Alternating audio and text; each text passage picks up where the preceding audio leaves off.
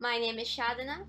And my name is Srini, and we'll be talking about the prisoners of the modern world. We prefer seeing a pretty picture on Instagram rather than seeing the person right in front of us. I once asked a friend, hey, let's meet up. And he said, alright, what time you want to FaceTime?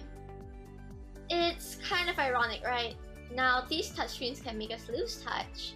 However, it's nothing unexpected in a world filled with iMacs, iPads, and iPhones. We want to show things to a world of so-called friends. Let me finish by saying you do have a choice.